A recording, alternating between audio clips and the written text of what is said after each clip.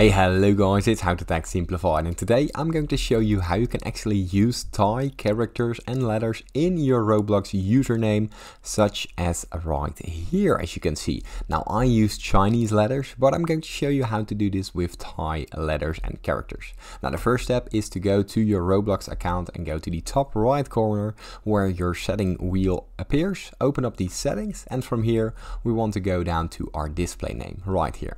Now use the editor right here to change your display name, and now it's very important to open up a different tab on your browser and head down to translate. Now this will open up the Google Translator, and here we can change this to detect language, and we can change the language right here to Thai. Now from there we want to type something that you want to use for your username. I'm going to use hello, for example.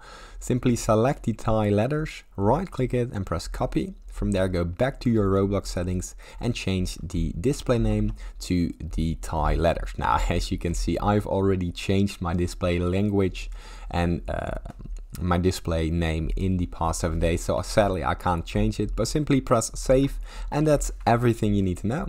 Now from there your display name will be changed to Thai. I hope this tutorial was helpful. Please consider subscribing to my YouTube channel. This helps me a lot, and thank you for watching.